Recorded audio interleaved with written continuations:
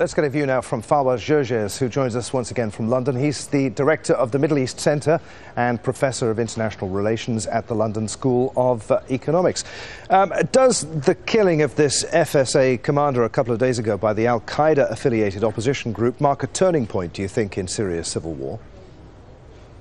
Well, I don't see why we are seeing the killing of Mr. Hamami a turning point. There have been many killings of the Free Syrian Army in many parts of Syria. Dozens of Free Syrian Army officers have been killed. Some of them have beheaded. We're talking about Hamami because he's a senior commander, but the reality is there is a war within. The rebels are deeply divided. They have turned their guns against one another.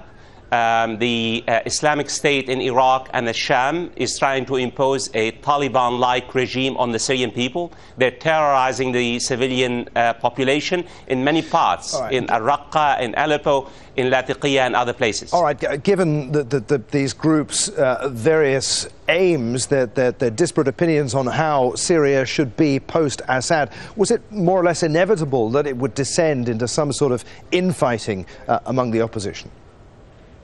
Absolutely. I think you're talking about, as you said, Adrian, you have raised a major point. You're talking about the future of the identity of the Syrian state. What kind of a state?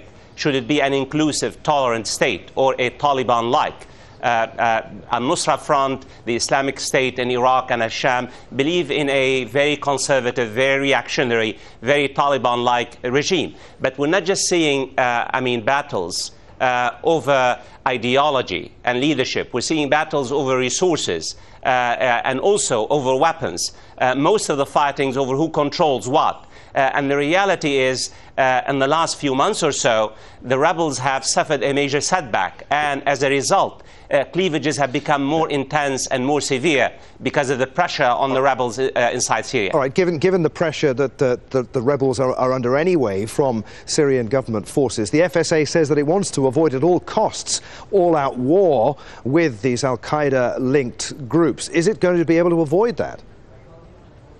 I don't think so, and I don't think that the Free Syrian Army should basically tolerate such really destructive groups inside Syria. I've just heard the commander, one of the commanders on your report of the Free Syrian Army saying al-Qaeda is not our enemy. Well, al-Qaeda is as dangerous, if not more so, than the Assad regime. It's not only because you don't want to get rid of one dictatorship and basically tolerate another. Many Syrians across the Syrian landscape are complaining about the state of terror which al-Nusra and the Islamic State in Iraq are imposing on Iraq. It is inevitable, either now or in the near future, the fight between them. Okay, you're talking about physical violence here. Of course, there's been political infighting among the various opposition groups from day one. All of this surely does nothing but play into the hands of Bashar al-Assad and the regime, doesn't it?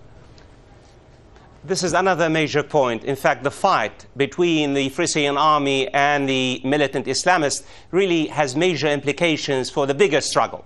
Not only because, the regime now is on the offensive, because they're coming under tremendous pressure, as you know, in Homs, in Damascus, in the suburbs, in many parts of Syria. And that's why I can understand the reluctance of the Free Syrian Army to really engage the militants. But the reality is, in fact, it is the militant Islamists who are targeting the Free Syrian Army and killing their officers and their soldiers in many parts of Syria and imposing their own Taliban-like regimes in some parts of Syria, in particular in Raqqa.